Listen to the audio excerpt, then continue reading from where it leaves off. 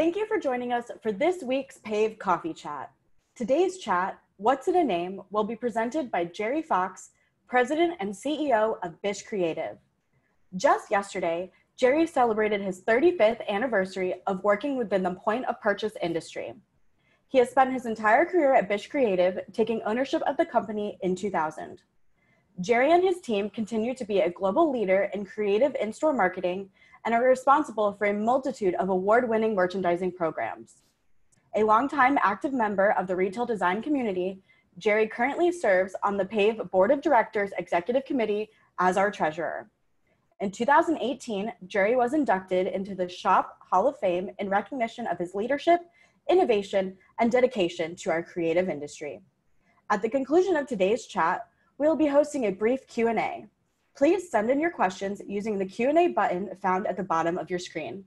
Now I will turn it over to you, Jerry. Thank you, Nikki, and thank you, Dash. On behalf of all of us at Bish Creative, we appreciate everyone's time today, and I'm going to be fun and exciting and different. So let's start off with what's in a name. Now, I'm going to get a little personal, if you don't mind. So my name is Jerry Fox. However, my parents, when I was born, the formal name is Gerald, J-E-R-R-O-L-D. However, in society as a whole, Gerald is usually spelled with a G. So many times I'd be asked, why did you spell it that way? And I would step back and I would say to them, well, let me think about that. You know, I did voice my opinion. I guess they just weren't listening. Why? Because I was crying. Because I was a baby. I had no choice in choosing that name. They did it. So that's what we're going to talk about today. We're going to talk about the importance of a name and the importance of branding.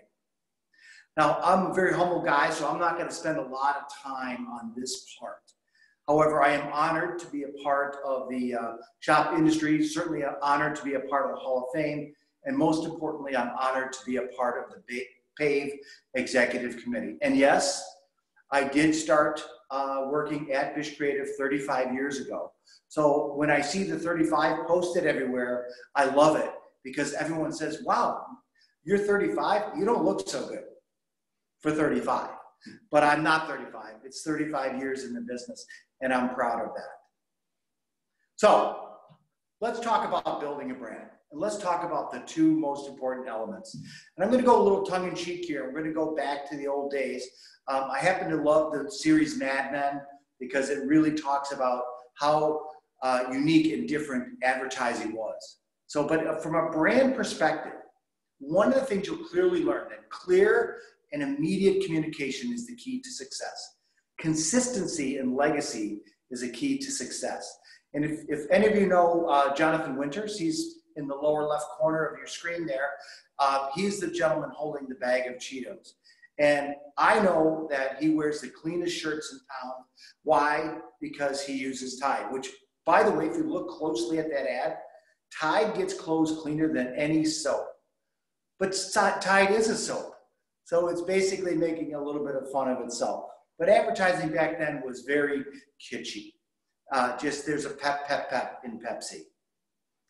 This one happens to be my favorite. The 1968 Plymouth is continental elegance at half the price. Now, for those that are of that genre and generation, the Lincoln Continental was also introduced during that time. So at the time, Continental was also a brand, but it also could be used as an adjective. So the Plymouth people figured that out and cleverly introduced a little bit of jab at their competition, which happens all the time. So branding is very difficult because if there's too much or too little change, there's a disconnection. So the gentleman in the lower left corner is Jim Moran, the courtesy Ford man. Now, if you're from the Chicagoland area and you were born in the 50s, you would know who this guy is. I wasn't born. I'm just sharing the story with you. However, Jim Moran was the #1 Ford dealer in the entire United States. He had a personality that would light up a room, and he could sell more cars than anybody around. Jim was then diagnosed with terminal cancer. Very scary part of his life. He gave up his dealership and moved to South Florida in the Miami, Hollywood area, right where the shop headquarters are and the PAVE headquarters are. He got better. He got healthy. He came through. He beat cancer. During that time, a small little company came to his door and said, could you help us sell cars? That little company was Toyota Motor Company. He led the charge of introducing Toyota cars to America. And he retired and subsequently passed away, one of the wealthiest men of his time. Now, some special things you need to know about branding. You need to own the color. You need to own an identity. Every brand should have a personality. Every brand has DNA. These three examples in front of you right now, everyone knows Mountain Dew Green. You could walk into a store and within 100 feet, you know it's Mountain Dew Green. Now, Maker's Mark, I happen to be a bourbon aficionado. Maker's Mark Red, that candle red drip that is unique to their color, is theirs, and theirs alone. And nobody in their space would ever dare to copy that. And lastly, Veuve Clicquot. Veuve Clicquot is a very wonderful French champagne. I'm telling you a true story. If you were to sit in the Veuve Clicquot offices and reference their color as orange, you would be immediately asked to leave the room. Why? Because it's yellow. According to them, it's considered yellow. So Veuve Clicquot is yellow, and use that at your next cocktail party. So now we have a little game we want to play, a little trick, and I'm going to let Nikki jump in here in a second. So these are 5 very common beer cans and very common beer can brand colors. So Nikki's going to launch a little survey that's going to allow you to determine which brand goes with which color. Good luck.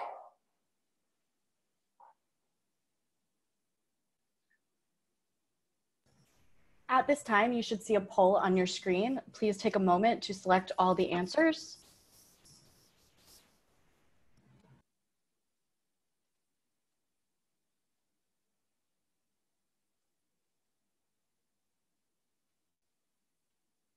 Are they trick questions, Nikki? Not this time. I tried to make it to my level.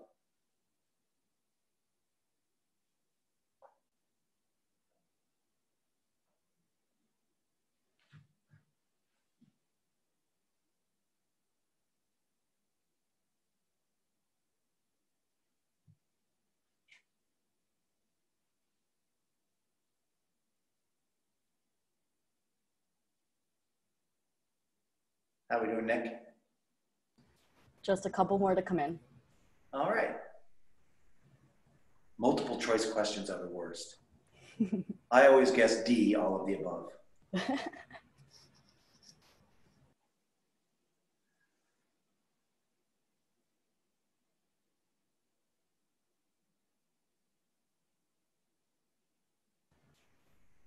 All right, let's get those last few votes in.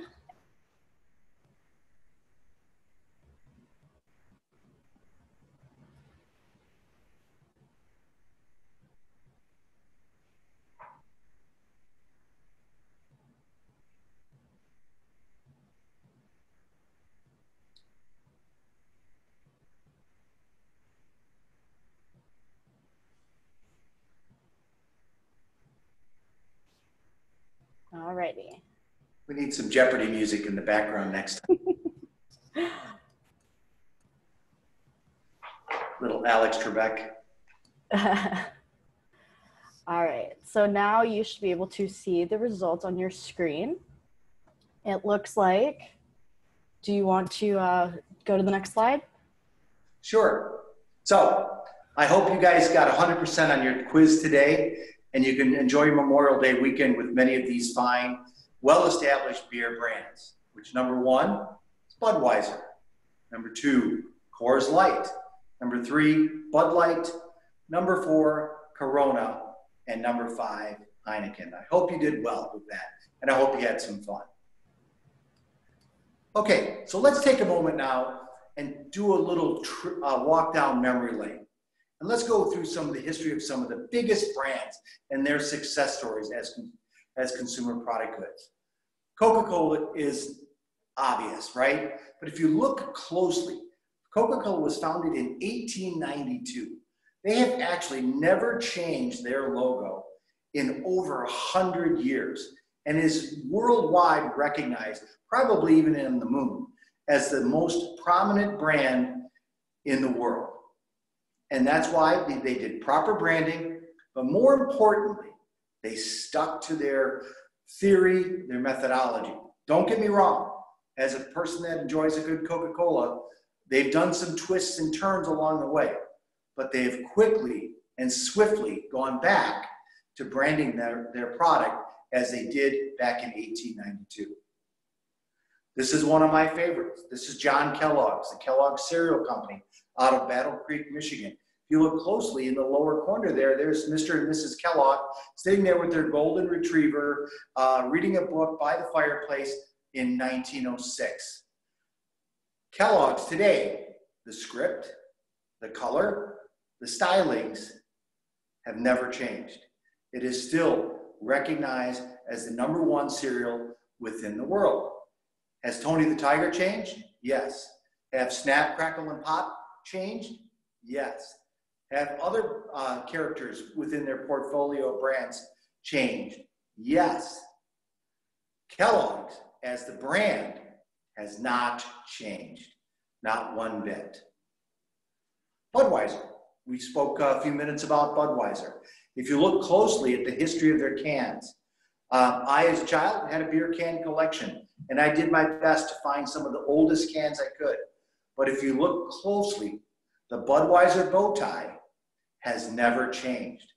If you were to go into a park, into a zoo, into a sporting event, and you saw a Clydesdale horse, you would immediately assume that the Clydesdales are the Budweiser Clydesdales. They're synonymous. They're close to it as possible. So, and this Bud's for you.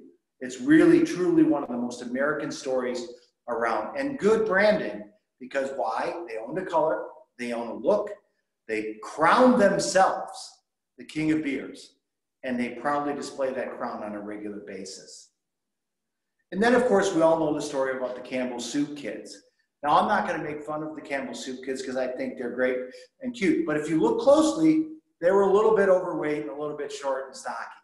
So in essence, the Campbells gave the impression that if you were short and stocky and a little bit chunky, you would actually be considered healthy. Well, that's obviously not the case now, and not a society we want to work with. So Campbell's actually skinny down the Campbell Soup Kids quite a bit, and have really focused on Campbell's as a soup company and more of an ingredient company, and that's where the Campbell's brand is taking. But the name, the signature, the Campbell's family has not changed their logo in quite some time, if at all. So now, if you will, think about those brands we talked about. Think about how tried and true they were to their look, their feel, their identity, their personality, all of the things that we talked about. Now, let's go to the next level, which is the history of the biggest brands as retailers. We all know Sears. Back in the 1800s, late 1800s, Sears was just forming. It was started. In the 50s and 60s and 70s and 80s, Sears was a part of American culture. And what did they do as the internet started coming alive? They started making drastic changes to their brand, drastic changes to their identity, drastic changes to who they sell to. And everyone knows the story of Sears is not a good ending. It's on its last leg, it's barely alive, and it will be a retailer that will be talked about for years to come as a mistake. They made many mistakes along the way. They obviously did a lot of good things at the beginning, but they also have made a lot of mistakes. Why? They were not true to their identity and true to their brand. Macy's, my favorite holiday movie is Miracle on 34th Street. We can picture ourselves as we walk down Fifth Avenue and Broadway and see the balloons, the parade, and Thanksgiving. Macy's has done a really good job of keeping themselves alive and fresh, founded in 1858. But lately, they've been kind of making some changes, trying to make them look fresher, cooler, unique, sparkly, and all that stuff. They're going to have a tough time. They're going to struggle a little bit because they've got to go back and keep that identity. And truth be told, with branding, once you get off the road and you take another path, it is really, really hard to get back on that road. So I wish Macy's the best of luck. It's a fantastic store. And obviously, being a point of purchase guy, I need retail to be the best it ever can be. And that's the hope Macy's is a part of that. And of course, then there's Walmart. Now, as a child, Kmart, Montgomery Ward, those types of stores were considered Kresge's, were considered value stores, places to go to get all your goods at one spot at a very good price. The Walton family started Walmart in 1962. In math, that's not that long ago, because probably about the year I was born. So Walmart has done a really good job of making their brand relevant today.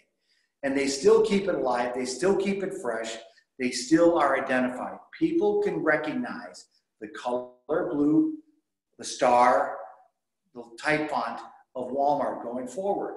So Walmart will be one of those that will continue on and thrive well into the future because they have stuck true to their selves.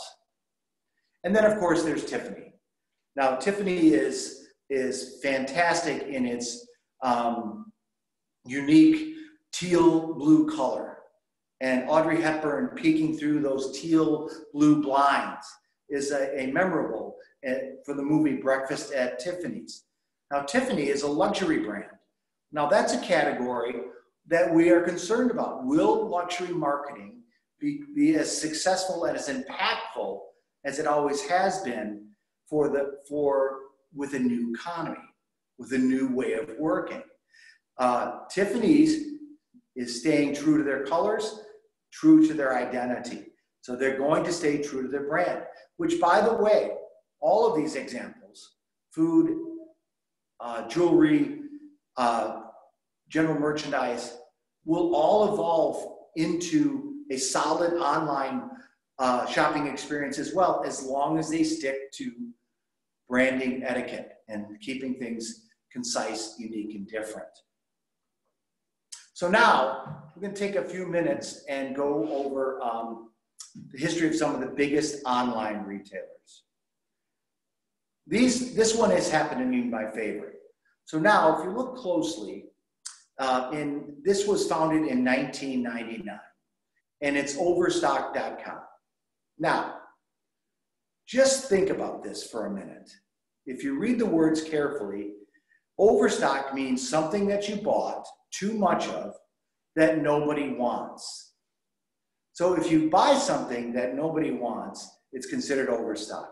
Yet Overstock has figured out a way to make their products and services stand out amongst the rest. All of us, in some way, shape, or form, have purchased Overstock items, and it's worked out well. So will the online brand of the future last 100 years? That's the big question. Because if you look back at some of those original food references, the Campbell's, the Kellogg's, and so on, they have managed to be relevant 100+ years later. Retailers, no, stay back please. Retailers such as Walmart will continue to grow. However, Sears and Macy's will have a tough time going forward into the retail world as it comes to online. So a perfect combination of online and brick and mortar is really the key to success here. And I wouldn't be surprised if sometime in the near future, much like Amazon, that Overstock becomes a store brick and mortar experience as well. Now, Grubhub. Grubhub is relatively new. It's been founded since 2004. And here's the concept behind Grubhub. They speak to many restaurants, chain restaurants, local restaurants, family restaurants, and they ask them to sign up to be a Grubhub account in exchange for 20 to 30% of the cost of the sale of goods goes back to Grubhub and not to the restaurant. Now, I've cut my teeth in the restaurant industry, and I understand it pretty well. Most owners, most franchisees, most chain developers were absolutely adamant about this concept, not accepting it. They said to themselves, why would I give up 20 to 30% of my sales to a delivery service? And I may even have to pay the delivery guy. They're just providing the service. Well, as we live through this pandemic, their service has grown dramatically. The use of their service has gone exceptionally well, and they are growing at a fast pace.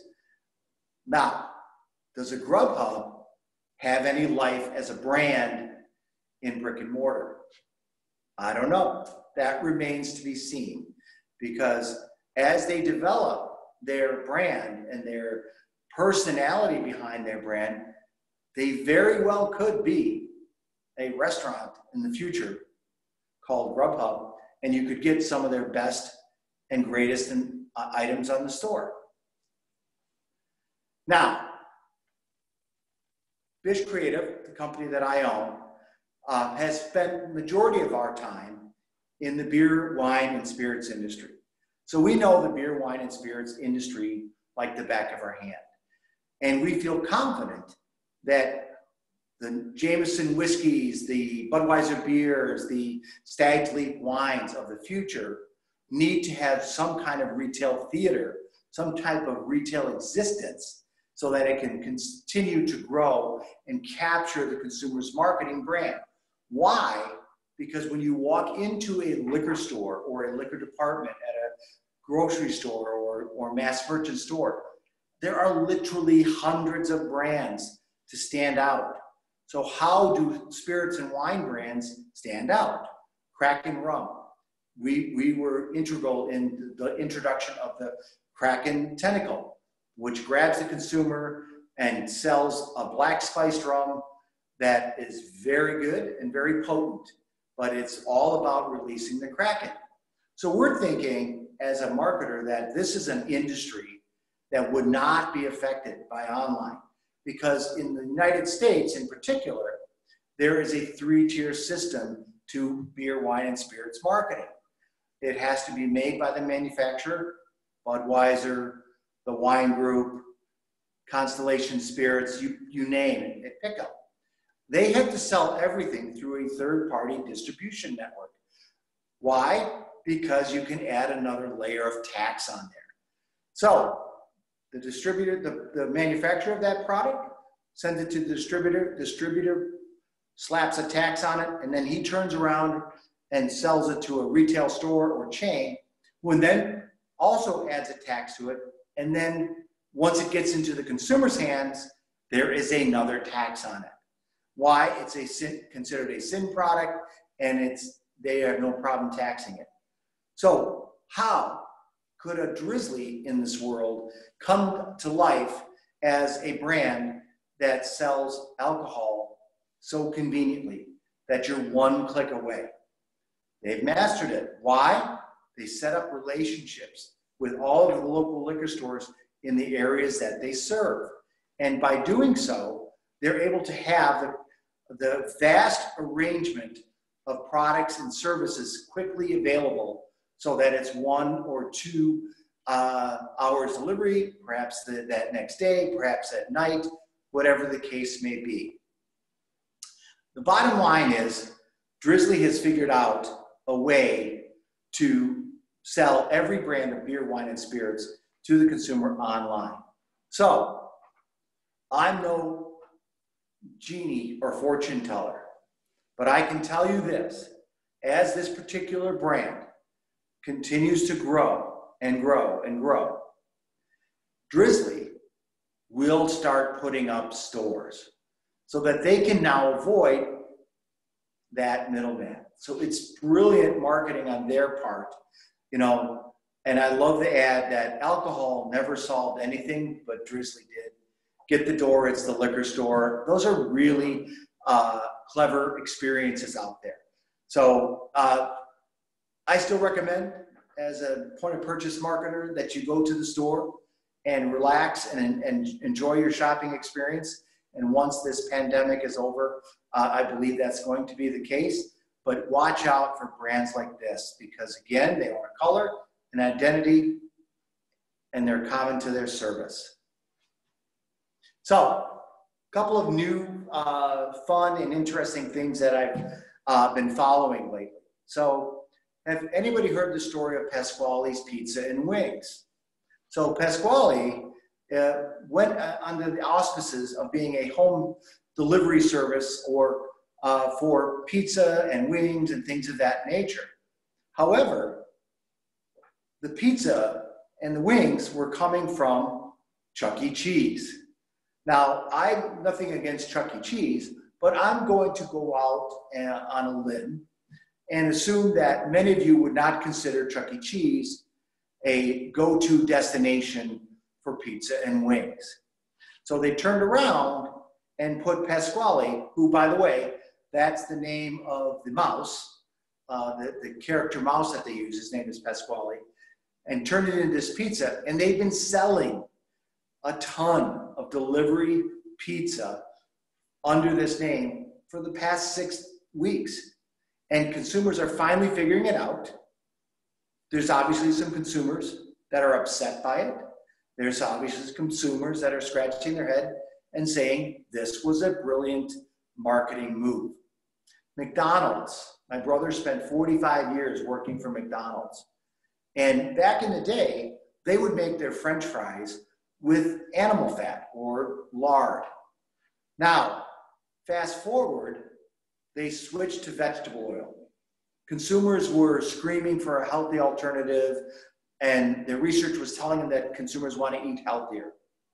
But nobody wanted anybody to cut into the French fries at McDonald's. Why? Because they taste so good.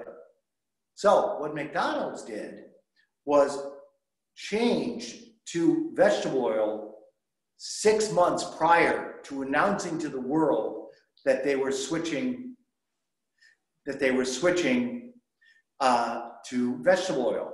So when the critics came out and said, you can't do that, we want it made from the way it's always made, I'm used to my McDonald's French fries tasting the way that they taste, and I need to keep that. McDonald's proudly and kindly said to them, we've had this changed months ago. So we are not going to change it, and you've already been eating them, and they are really good. So kudos to them for introducing a healthy alternative, but also strategically introducing this new additive to their product without telling the world. So now Applebee's. Applebee's 10, 15 years ago, 20 years ago, they were considered some of the best of the best. But now we're not always eating good in the neighborhood. We are actually trying to eat better, eat healthier, eat differently. But for some strange reason, this pandemic has geared or directed all of us as consumers to go back to comfort, to comfortable foods, comfortable clothing, comfortable lifestyles. So the stress levels are really low, and the sweatpants sales are really high because that's now the new norm. But Applebee's has been selling under the name Neighborhood Wings for the last few months, and even though they come from Applebee's. So now, if I was a critic, do I criticize them for hiding this and not being truthful and honest to their consumer? Or do I applaud them for being clever in introducing a quality product and then changing the name so that the perception of that product, if somebody said, okay, I'm going to go shop local, I'm going to buy local, I'm going to carry out, Applebee's probably isn't going on a lot of people's lists these days. But Neighborhood Wings and Grubhub can deliver me these amazing wings. They taste fantastic. I don't know. I don't know where they came from. One of our clients is a store.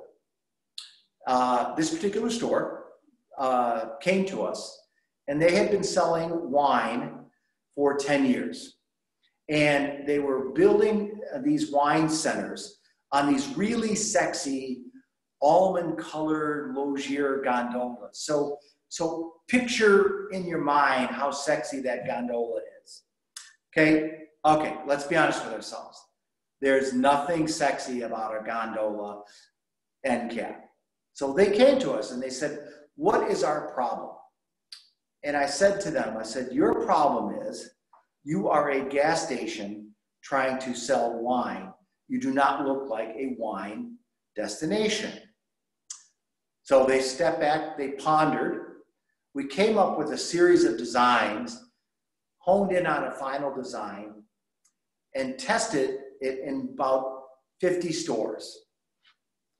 Now, if you know anything about wine distribution or some of the things I was referring to earlier, wine distribution requires multiple levels. You know, the wine producer, the wine distributor, and the store.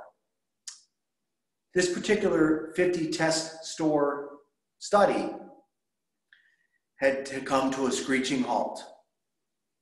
Why? Because they couldn't get the wine there fast enough. They actually had 168% lift in wine sales within their department. Blew them out of the water. They were completely enamored with that. Because think about that. If I was to come to your house and bring with me a bottle of Josh wine, that happens to be one of my favorites, and I gave it to you and we enjoyed it at our dinner party, 6 feet away, of course, in our social distancing world, would you care where I bought it? Probably not, because you recognize the brand, and the brand was the key there. Now, the store, if you're a Midwesterner, you're going to know what I'm talking about. It's called Speedway. It's a gas station, and that's it. It's a gas station convenience store, and that's where people go and people shop, and now they're having incredible wine sales. But by the way, for the record, they did not change the wine brands. They were the same wine brands that they had back when they sold wine 10 years ago or 2 years ago. And now they're having this uplifting sales in services.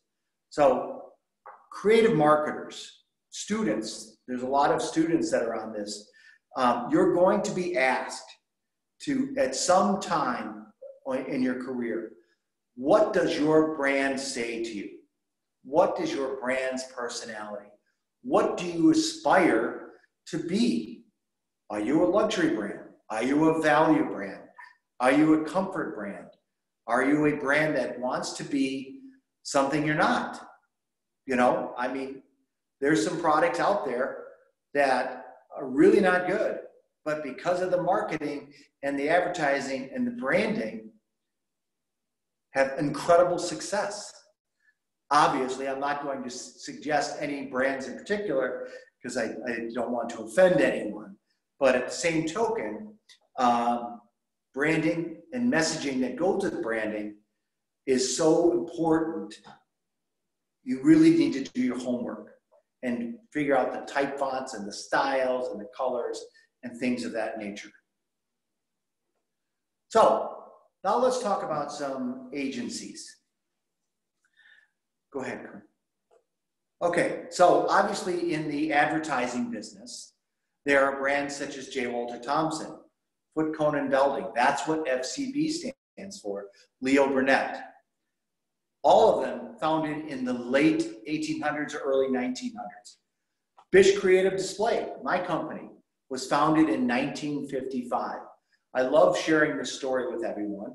The founder of the company was 55 years old when he founded Bish.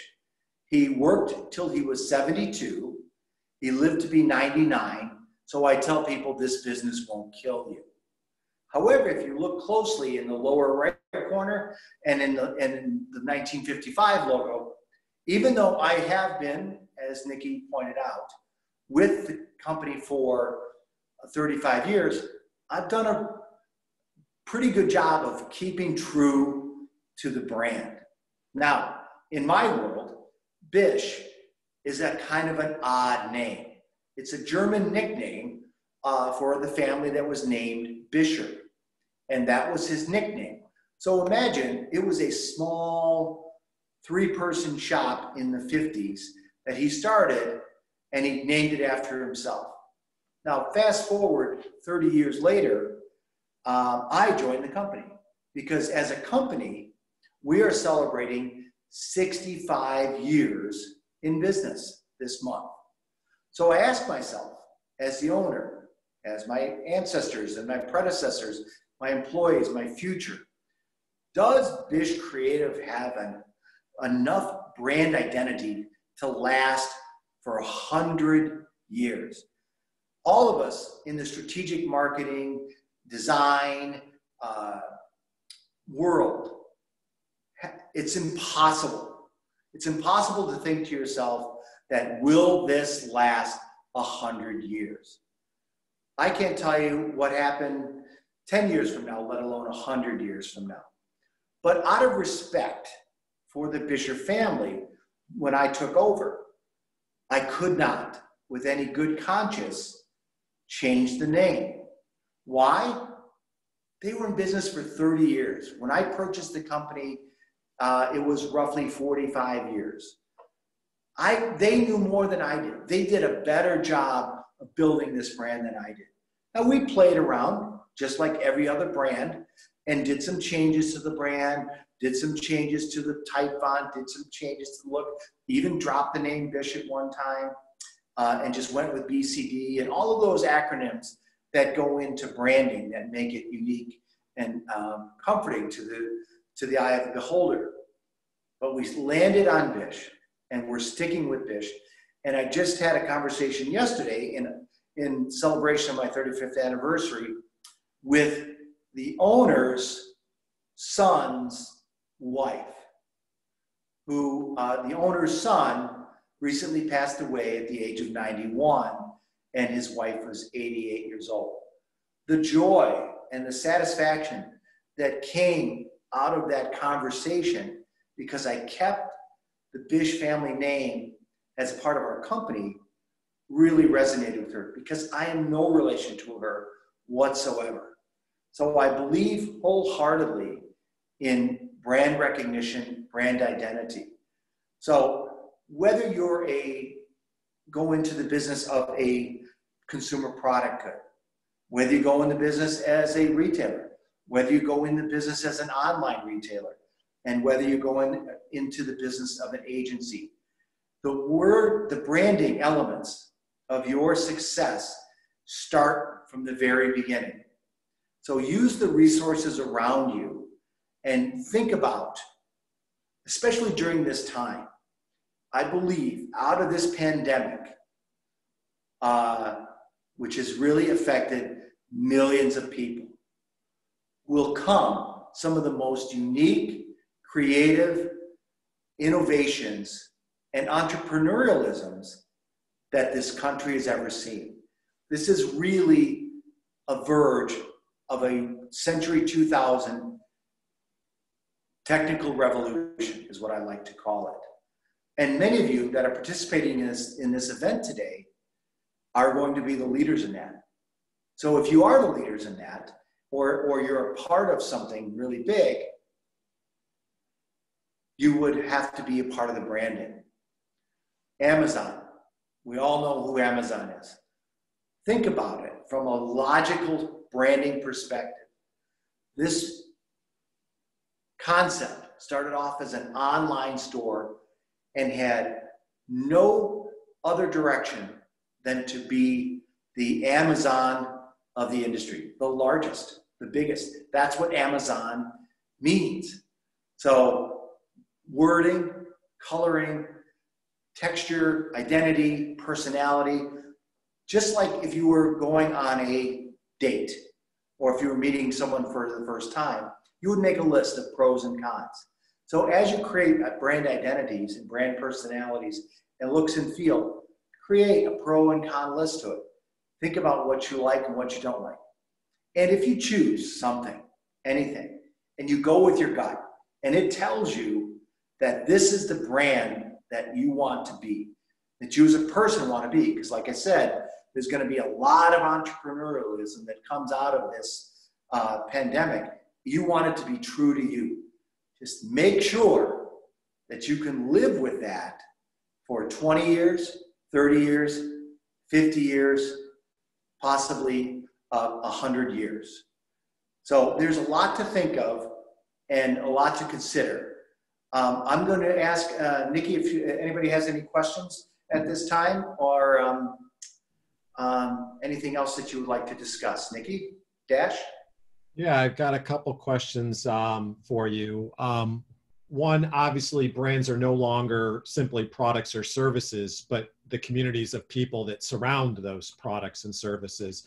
Who are some of the ones that you think are doing that the best, and maybe some to kind of keep an eye out for? Well, the two most common to me that come to mind, Dash, are Starbucks and Dunkin' Donuts. Those two particular companies have done an outstanding job of developing a store presence. At the same time, developing a product identity.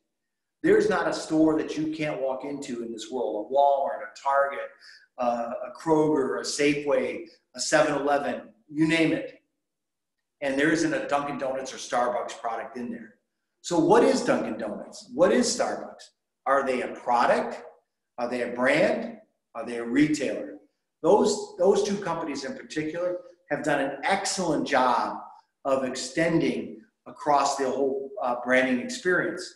So now, one of the things you're going to see going forward is a lot of retailers, the 7-Elevens, the Macy's, the Bed Bath & Beyonds of the world, the Walgreens are doing it now. They're going to make a high level of product mix that's going to go in their stores are going to be labeled brands that are immediately identified with the retailer. Nice. If you walk into a Walgreens store now, you immediately see all your branded name in nice. Why? It's a nice word, right? But it's also developing and evolving into a brand.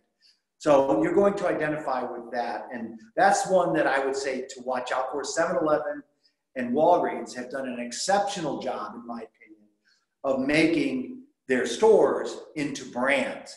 And now if you go to a 7-Eleven and you want to grab a bag of chips, there's a very good chance that 50% of those chips in that store are 7-Eleven branded chips, and you're still going to buy them. You're not going to be, because you're going to consider, even though 7-Eleven is the store, you're going to consider that brand a quality brand, and you're going to purchase that product. All right. And another question is, as consumer spending has shifted from discretionary purchases to more necessity purchases, is there anything from some of those brands that don't really fall in the necessity category that you're seeing are doing a really good job of branding and promoting themselves? You know, that's a very good question, because I will say that the car dealers, in my opinion, the Hondas, the Toyotas, the Fords, and all of those particular brands in particular, which are also brands that have stores, have struggled mightily, because who's going to go out and buy a car? I can't sit across from the salesperson.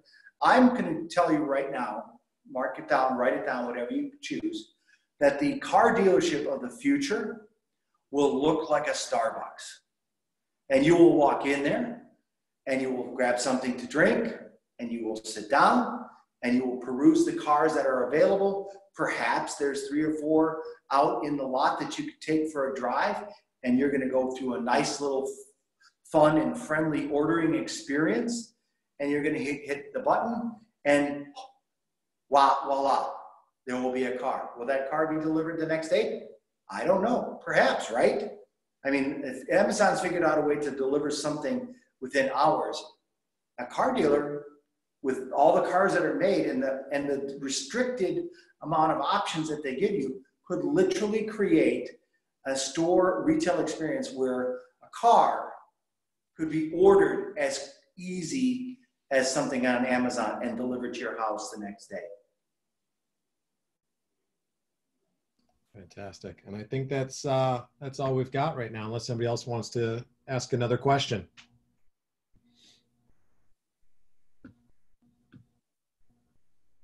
I think that's it.